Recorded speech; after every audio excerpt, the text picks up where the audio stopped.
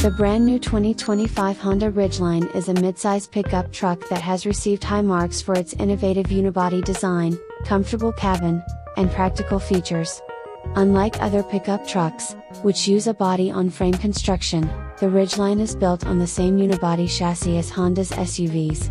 The 2025 Honda Ridgeline is expected to undergo substantial changes, but a rationally progressive redesign.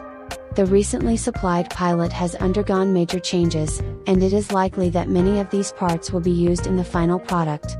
The chassis and suspension will probably be carried over intact, although there will be platform updates.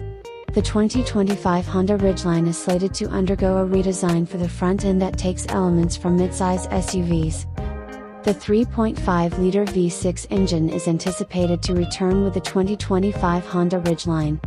There is a consistent, uninterrupted transfer of power. The Pilot also showed that similar increases in power, from 280 to 285 horsepower, are possible. The transition to the new transmission is equally crucial.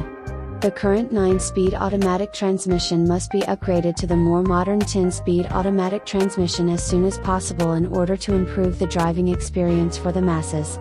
The front-wheel drive configuration doesn't seem likely to affect anything.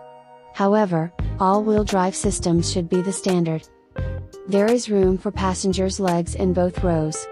This pickup truck's cabin is big and pleasant, with supportive seats and a modern center console. Everything that facilitates contemporary living.